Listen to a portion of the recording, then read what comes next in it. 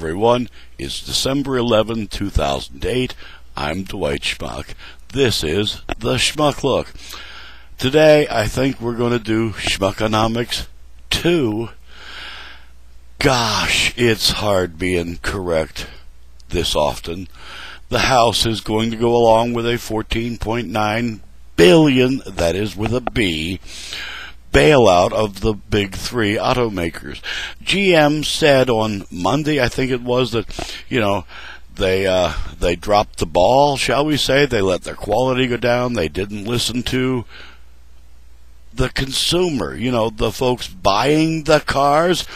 Fellas, and all of you CEOs, every bloody one of you, I want you to listen. Yes, your job is to make the business as profitable as possible, and that, of course, does mean keeping your costs as low as possible.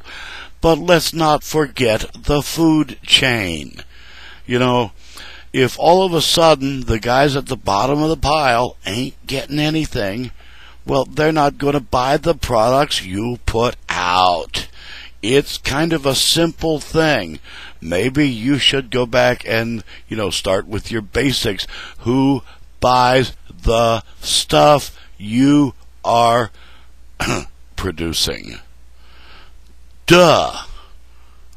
Just something to think about. When you're shipping all those jobs overseas because, the labor cost is just so much cheaper, and putting thousands and thousands of people out of work here, the trickle-down thing that Reagan was so popular with, well, golly, fellas, it works like that. If we don't have any money, we can't spend it.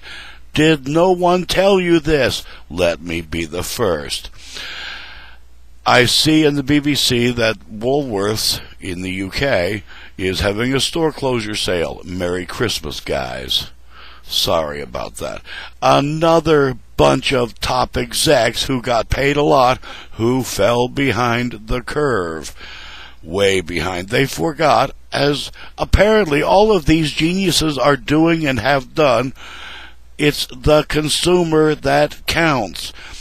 You get into all these big and grandiose things, and you did the, you got bigger.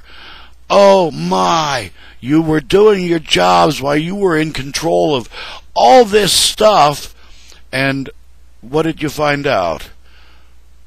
Oopsie. Oopsie is right. Now, I did also see that Canada's biggest buyout deal ever, and I forget the companies involved, but it fell apart on the very eve of the day it was supposed to be consummated. And it's funny. Now, it was a leveraged buyout thing of some communications industry, da-da-da-da-da. What is comical about this is they had an outside auditing firm. Now, this deal was started back in 2007, for God's sake. So, there's been plenty of time to do the outside audit.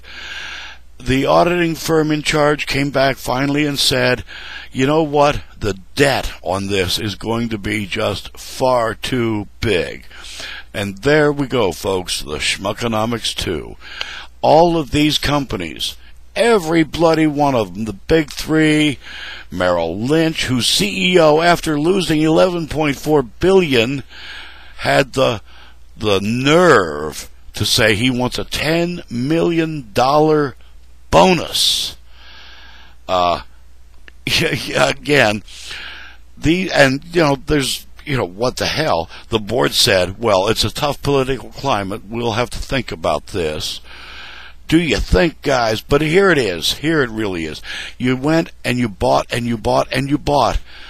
And, of course, when you bought, you had interest because you didn't have cash for these deals. You had to, there it is. There's the word. You had to borrow the money.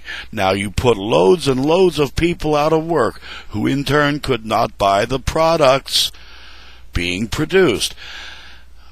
See what I'm talking about here? Now you can't pay, and you've refused to give us jobs. We can't pay, so you can't pay. Remember those two words at the beginning of this? Food chain. It works like that. Did you forget? If your lawn doesn't have the worms and little critters, your lawn is going to be a desert. It's that simple. You got to have us little critters, and you got to feed us. It works like this, fellas. And the biggest reason, to my mind, again, Schmuckonomics 2, that Congress has not done anything but say, here's some more money to guys who are already bankrupt. You already blew it, but here's some more. Here, have a nice day. These are people who spend millions of dollars for jobs that don't pay millions of dollars. You know, the fish rots from the head down, and dumb is as dumb does. You want to know why there's fiscal irresponsibility? Because these people have no concept of what it really is to earn money the old-fashioned way.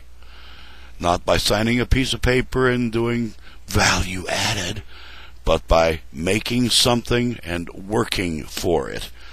Schmuckonomics. Value is created by the work, the labor involved, not because you signed a piece of paper and moved it on. There you go. Schmuckonomics 2. Folks, have a great day. Peace.